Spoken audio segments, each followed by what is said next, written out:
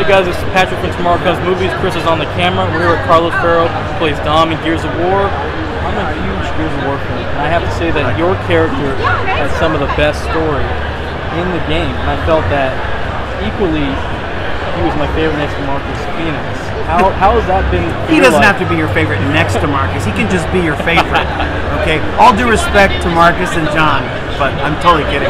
I know what it's like to have the player 1 and player 2 thing, and it's quite a testament to both characters that, you know, sometimes people don't even they imprint themselves so much on player 1 that they ignore the character. Marcus is a force. He's the god of Gears of War, and it's awesome to play as him. And I think the only thing that makes it cooler, if I do say so myself, is that the second guy that you're playing as your co-op partner and your buddy is Dom. And Dom, he brought levity, heart, soul to the franchise, yes. And that's unusual. Everybody knows that. Yes. It's getting more common now because of me, but no, I'm just kidding. But it's so much fun. It's so much fun, and I appreciate anybody that digs Dom in particular, because I put a lot of time into it. Me and John and Lester and Red and I'm gonna have to name check everybody now, and Man and Michael, we all have been at it for so long, over a decade, working on these characters, that it's so gratifying to have people still be in it, want to know what happens next. Gears 5 is promising to be incredible with Kate. Yes. Kate taken front and center, at least that's what it looked like in the trailer. See, that's how you don't violate a non-disclosure.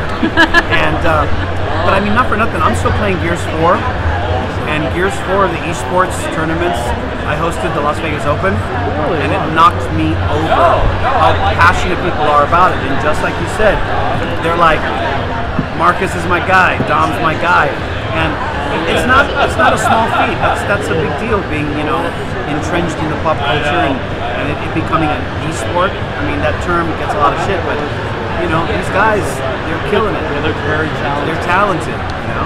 So Gears of War is rumored to be, they're going to make a film of it, and I wanted to ask you, because you worked alongside John, who does Marcus Fenix. Yes. Bautista wants to take on the role of Marcus Fenix. And John gave him the endorsement. Oh, I did not know that. So I wanted to ask you if you think he's got what it takes to do it. Who would you want to see for you? Well, I think, I like how you phrase that too, thank you.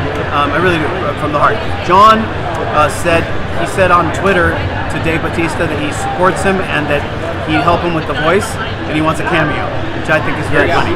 And that's very, very much actors. We're an insecure lot, but we want to be in everything. I've never chimed in because they've been working on the movie for so long on who I think should play me. I have a lot of ideas of how I could be involved, just like John was like, cameo, let me in, right?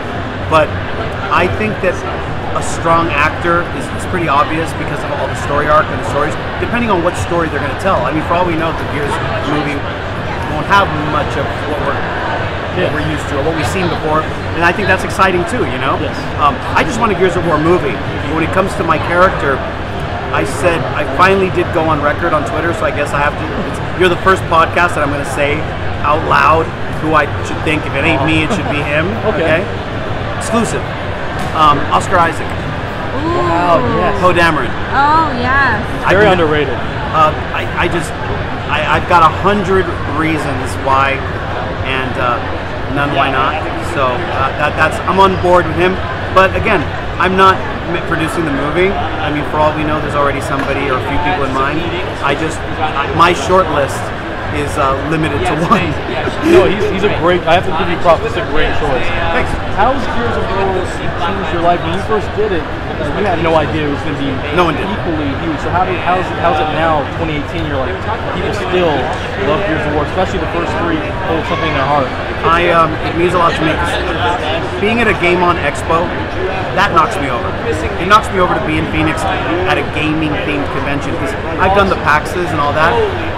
It's very different. This is a fan-run, essentially, convention, and I'm knocked over being a geek that, you know, my passion as a kid became part of what I do for a job. So it's never lost on me that people love 1, 2, and 3, and 4 too. I mean, not for nothing, Dom's an open 4, you know. Yes. So I'm very proud of it, and but it's still surprising, as you were saying. But the greatest surprise you could hope for. And where can they find you on social media if they want to follow you? Social media, Twitter, Real Carlos Ferro, not The Real, just Real Carlos Ferro. Same with Instagram, and then Facebook. I'm a pretty open book online, so my security settings are like 0. So not the smartest move, but it's the fact. So you can come find me on Facebook as well. Friend me on Facebook. That's just Carlos Ferro. That's the way it's spelled.